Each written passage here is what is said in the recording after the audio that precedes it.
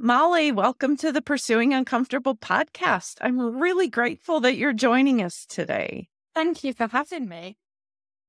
Mollie, your accent tells us that you are not from the United States. You're joining us from across the pond. Where are you from? I am originally from Derby in England, but now I live in Kent. Excellent. I love technology that it can connect us in such vast spaces. So, Mollie, you are a wonder. At your age and what you've accomplished, it's really phenomenal and such an inspiration. Tell us a little bit about what you do. So I am a filmmaker, and I predominantly make films that kind of surround youth issues. And a lot of my films so far have been used in kind of schools and colleges as like an educational resource. And I've been very lucky to be able to kind of go into schools with my films and kind of do workshops and talks and everything like that.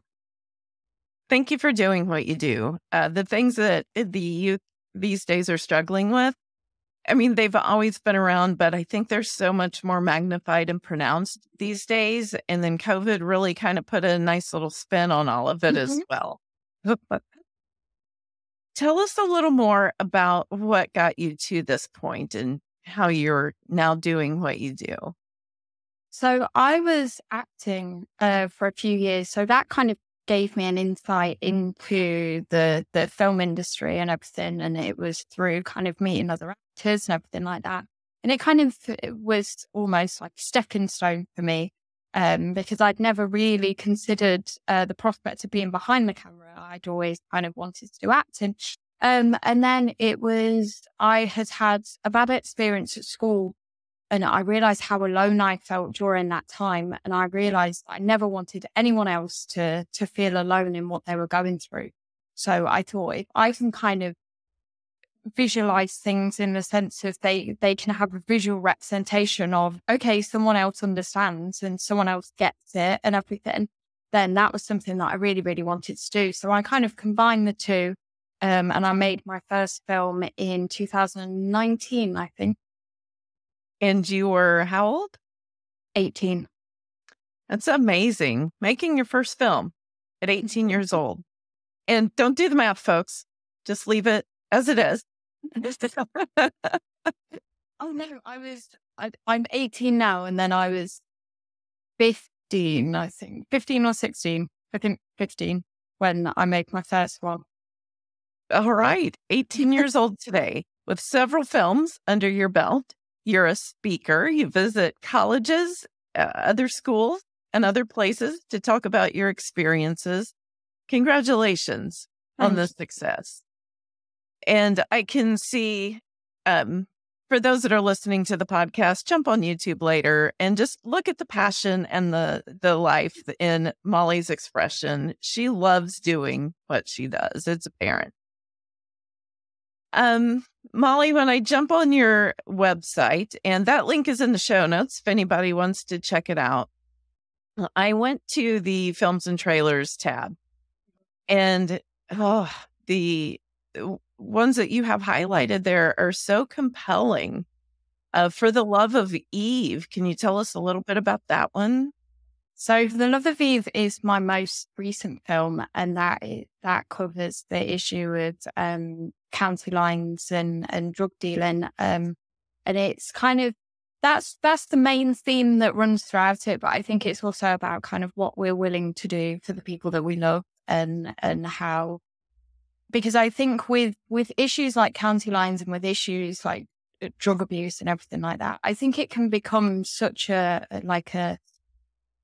almost like people aren't human anymore, almost like it's just a statistic or it's just kind of seen as an issue rather than the actual people involved. And I kind of wanted to highlight, because I've always wanted to do something on that topic. when I was thinking about it, I was thinking, I'd never get involved in anything like that. But then I thought, okay, because I have a younger sister, I thought if she came to me and she said, you need to do this for me, else something's going to happen or something, I wouldn't think twice. I'd just do it. So I think that that's what I wanted to show in the film, kind of how, even though you could easily say, I'd never do that, and you could judge other people for getting involved in that, if you were in that situation, you never ever know kind of what decisions you will make. So hopefully that kind of was portrayed in the film, that kind of anyone can get involved and how dangerous it can get so quickly. And that's the thing. I don't think anybody wakes up in a good life and says, hey, I think I'll be a drug dealer. Hey, I think I'm going to go hang out in these dangerous situations, make a little extra cash, doing a little drugs, selling some. It's a series of life experiences that gets us to these points. And when we're desperate, we make desperate decisions. Definitely. And I think you portray that so well in what you do, that it's not that we say this is who we're going to be, but the desperation kind of guides us to these places. And before we know it, we're in a place we never thought we would be. Definitely. So what's in your backstory that got you to this place of wanting to share this? So it was, I was bullied at school. And that was kind of, I'd always had kind of mental health issues, like kind of anxiety and depression and everything from a very, very young age. And that got worse when I was at school.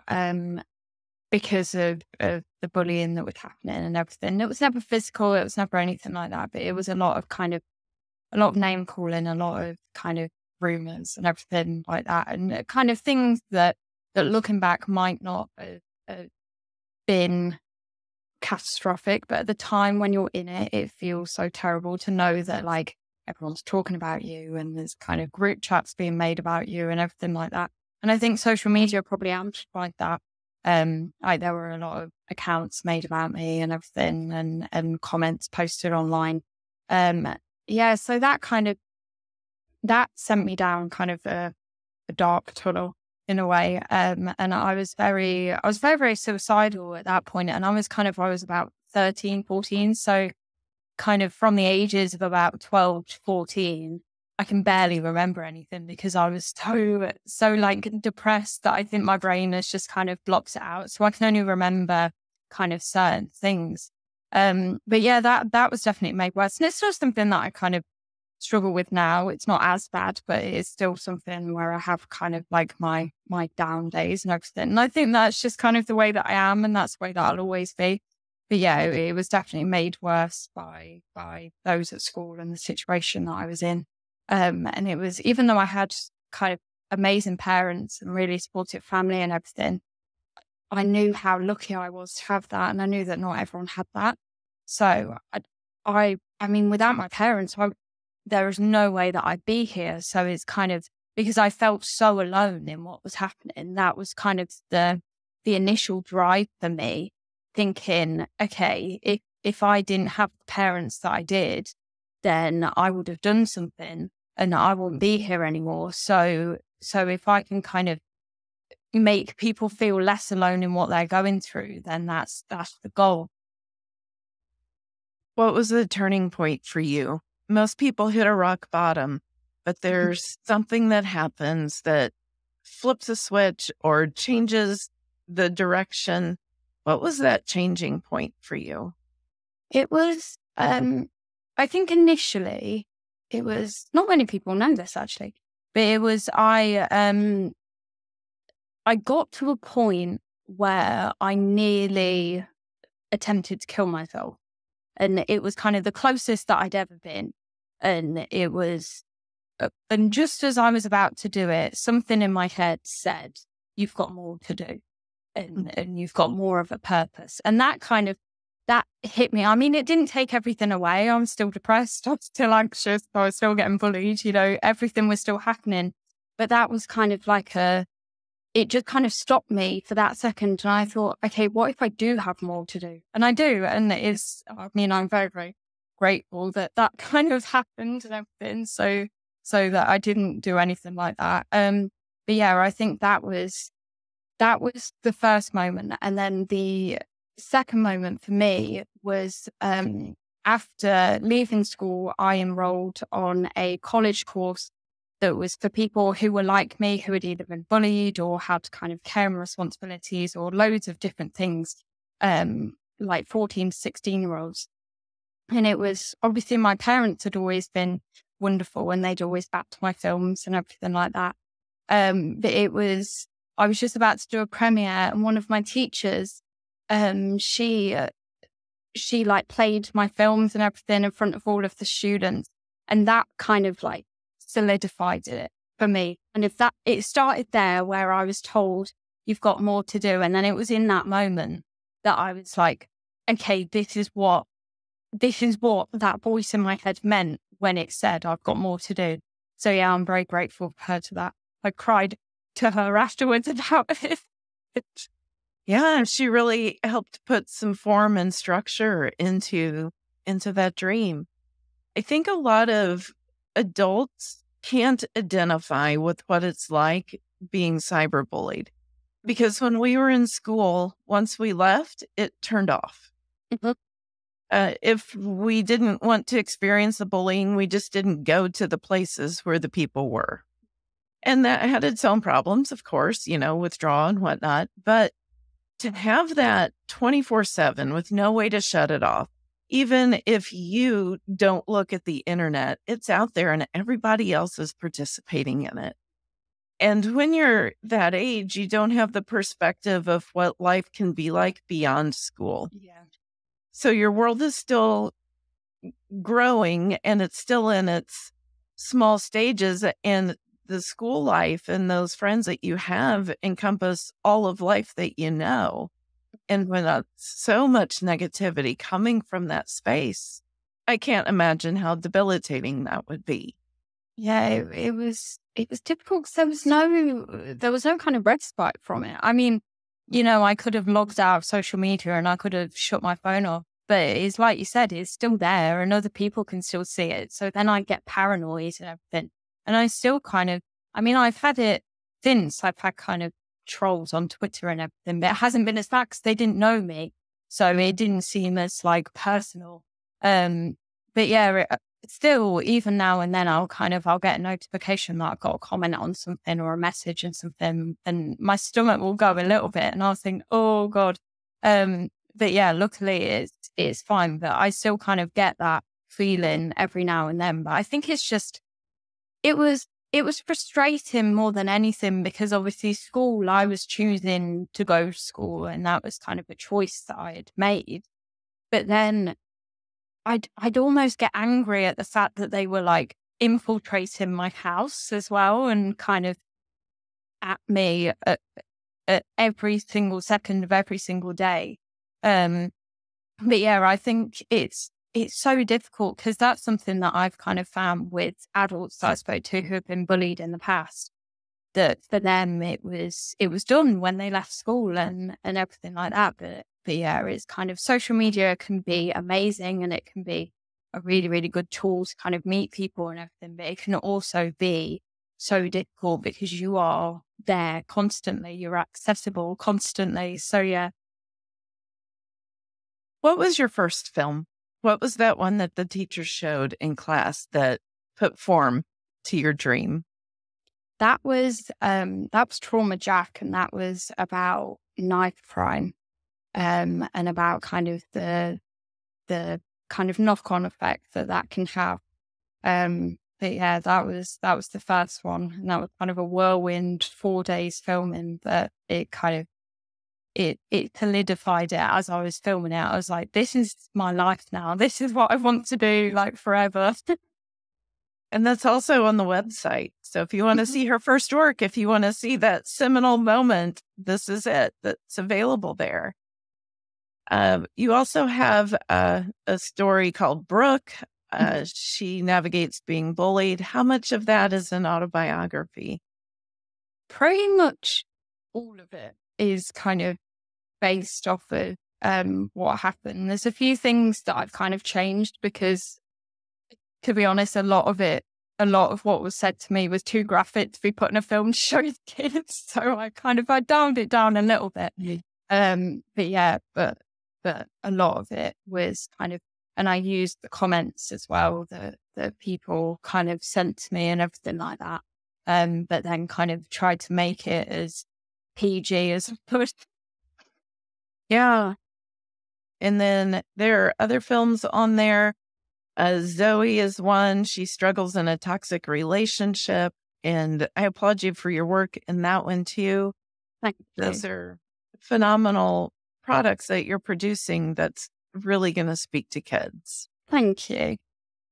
So as a filmmaker, from your first one to your most current one, what have you learned and how have you grown in your craft? I think I've learned to not put so much pressure on myself. I think that that's kind of the main thing. And kind of, because it can, when you're kind of organizing filming dates and everything, it can get stressful sometimes. And you do get a lot of comments and you get a lot of messages and everything from people who don't like what you're doing and everything. And that can be quite difficult because obviously you can be so passionate about an idea. And then it's almost like it gets tainted by the way that other people feel towards it. But yeah, I think it's just kind of having an idea and going with it and not caring so much about kind of whether it's the best film in the world or whatever. If it gets the issue across and if it helps anyone, then kind of I feel like I've fulfilled what I need to do with it. But yeah, and kind of not kind of burn myself out, I think. So when you go and speak somewhere, do you have kids that come up to you afterwards and share their stories with you? I did an assembly for year sevens once, and that kind of 11, 12-year-old, I think. And I had someone find me on social media afterwards, kind of that night after I'd done it. And she messaged me and she said that she had been, because we showed Brooke and everything, and she had been being bullied and everything. And then to see a film and to see me now kind of after everything had happened, because in my talk, I kind of explained what happened to me and everything. And she said to kind of see me now kind of gave her that knowledge that you can kind of get out of it and you can be okay and everything. So that definitely made me cry because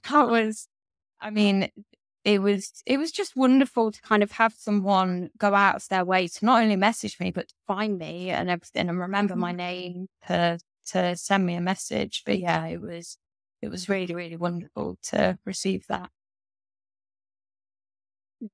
What do you imagine yourself doing in 30 years? I think I'll still be making films, possibly not about youth issues. I think I'll reach a point where I can't talk on behalf of youth anymore. I think once I get past a certain age, then that's me done. But I'd really like to kind of almost pass that on to another young filmmaker. So there's like a constant stream of youth talking for youth. But yeah, kind of still making films and plodding along and meeting people and everything, and hopefully kind of teaching acting and filmmaking and everything like that, because that's something that I love to do. But yeah, kind of still doing films and everything. Yeah. Do you envision yourself being a mentor as you pass this baton to others? I hope so. I really, really hope so, because there were a lot of young directors that helped me when I was first starting and everything, that kind of dealt with a lot of questions from me and a lot of kind of panicked messages of, oh my God, I've just deleted footage. What do I do? Kind of, because there were there's been a lot of errors and there's been a lot of mistakes that I've made that I've kind of learned from. Now I've learned as I've gone. But yeah, to be able to kind of do that for the next generation, that's something that I'm really, really passionate about doing, hopefully. Yeah, I can't wait to see the Mollie and, oh, forgive me, is it Leivars? Mhm. Mollie Leivars School of Filmmaking someday. How fun would that be? I love it. It would be a dream, that would. At this point in your young life, can you imagine would be the biggest accolade that you could receive? I think most recently I've been shortlisted for an award with the Shark Awards, and that's for a script that I wrote. And that kind of, I mean, I still can't get over that, really. I'm still kind of a bit like, are you sure? But yeah, that's, I mean, I've got no words about that really, but kind of receiving something like that and being shortlisted for something like that, and it being judged by kind of creative director of Ridley Scott's production company and everything. It's just like, oh my gosh, like these are either industry professionals and everything, and the fact that they have read something and taken the time to read something that I've written and have liked it is still kind of, I can't work out. Well, and there are a lot of different talents and aspects of filmmaking. There's a script, the angles you choose to film in, the lighting, the soundtrack, all of those things, finding the right person, the casting. Is there an aspect of this process that you like more than others? Do you enjoy all of it?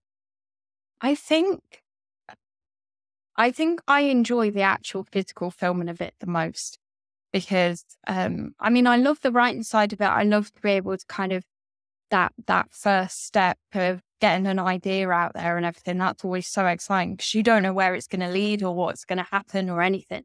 But I really, really enjoy kind of the actual filming because it's always so fun. Like, even though we're filming about really serious topics and everything, like in my first film, when we were filming a scene where one of the characters is stabbed, like, which is a really gritty, emotional scene and everything. Like, behind the scenes, we were all laughing about different vans going past and everything. So it's just kind of, you seriously make friends for life when you're filming. It's like you've got each film, for me, it's like a second and third and fourth family and everything. It sounds amazing.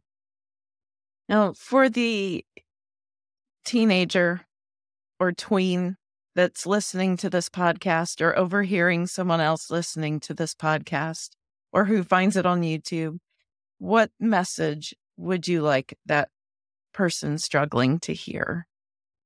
You are never, ever on your own. Even if you're kind of in a situation where you can't talk to your family or anything like that, there is always someone out there who will listen, who will help you, and who will be able to kind of put you in the right direction. And you honestly never know what's around the corner, ever. It can be, things can feel so bleak and it can feel like kind of life isn't moving forward. And then suddenly something will happen, and that might take a day or it might take a year, but just kind of just keep waiting because you never know. And you don't have to live well. You just have to survive. And then you'll find that as more time goes on, that you find yourself living more. That's beautiful. And let's flip the script for a moment, if you will. What would you say to the person who might be in a position to hear this plea from a teen that feels alone? What would you want that person in that position to know for when that person comes to them? I think it's knowing, don't put too much pressure on yourself, because a lot of the time people just need someone to talk to, and they don't necessarily need you to have all of the answers, but just knowing that someone cares and knowing that they're trying and everything. You don't have to fix it for them. And I know that that's kind of a natural reaction to have, that you want to kind of fix people's problems when they're sad. But just kind of being there and just having someone come to you and talk about what they're going through, that's possibly all that they need. And you can help as much as you can and everything, but don't put too much pressure on yourself to kind of fix everything, and look after yourself as well, because I think that it can be quite difficult when someone is talking to you about something like that. So make sure that you kind of don't take it on too much where it kind of affects you. Mollie Leivars, with a vision and a wisdom beyond your years. Remember this name, folks, because she is going to leave a mark in this world, and it's going to be a good one. Mollie, thank you so much for joining us today. Thank you for having me.